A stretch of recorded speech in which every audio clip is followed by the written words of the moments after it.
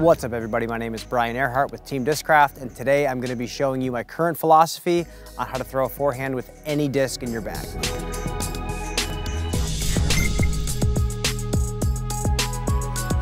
The forehand is one of the most useful shots in disc golf. When learned properly, your ability to hit tight gaps in the woods and scramble from uncomfortable situations can dramatically improve. With that said, with over 1,400 molds currently approved for PDGA play, it can be a daunting task to figure out what discs actually suit your forehand best. Today I'm going to be showing you my current philosophy on how to manipulate the spin and speed of the disc to be able to throw a forehand with any disc in your bag. Let's get into it. In regards to shot shaping, the forehand is still a very underdeveloped skill in disc golf compared to a backhand. Even if you only use the forehand for some niche situations, I firmly believe that having a general understanding of how to make the different discs in your bag fly can only help you level up as you move forward in this forehand journey. Not all forehands are thrown the same. My current way of teaching this can be summed up in what's called the spectrum of follow-throughs. In disc golf, we have discs that can be designed to be very fast and overstable, and we have discs designed to be very slow and understable. Getting good at throwing a forehand with a slow, understable disc does not make you automatically good at throwing a fast, overstable disc on forehand. So with that, I want to show you how we can work through this spectrum of speeds and stabilities and change the way we throw to make these fly the way they're supposed to. So at the top of the forehand follow-through spectrum, we have the very fast, overstable discs, and the one in my bag is a machete that I currently use for that slot. The faster and more overstable the disc is, the higher up and farther out in front of you need to get the disc in order to fly. Fast, overstable discs need more speed in them than they need spin, so you have to make sure you're not popping a forehand with these types of discs, you are throwing a forehand with these types of discs. So the faster and more overstable the disc is, the more it's gonna feel like you're throwing a ball, and again, you're getting it high and out in front of you.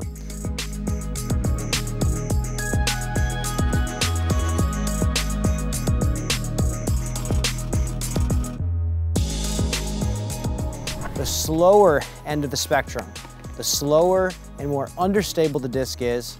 In my bag, I have an old Comet that fills that slot. The lower and farther back in your stance, you release the disc. And when we go towards the top of the spectrum, it feels again like throwing a ball. The lower you get on the spectrum, the more it feels like cracking a whip. So we're not letting our upper body come through and back leg come through. We are almost falling backwards and cracking our wrists like a whip. We want all the momentum that we generate with our arm to stop and go into our wrist spinning the disc.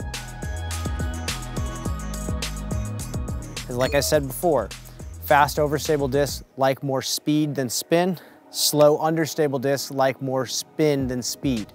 So obviously we just covered the two extreme ends of the spectrum, and there are so many different types of discs that fall right in the middle of it.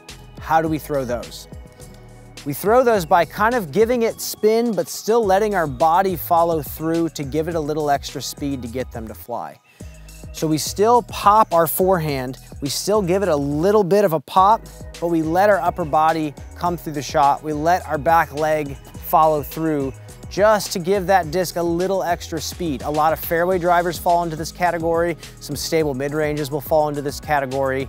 If you experiment with these different types of releases with any disc in your bag though, you'll find that there are a lot of shots out there that you've never even tried.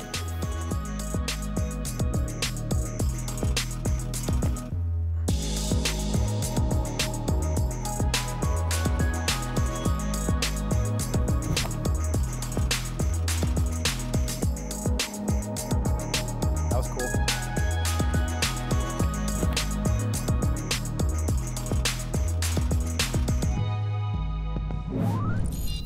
All right, so a quick recap.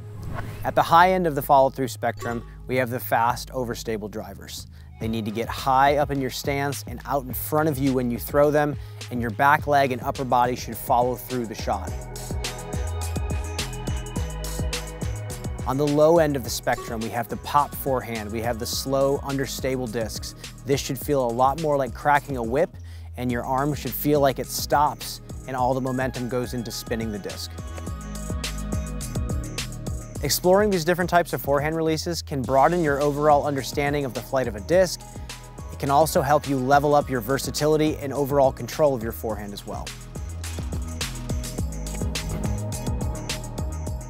Leave us a comment down below with your favorite forehand disc, and let us know any other topics you'd like us to help you level up.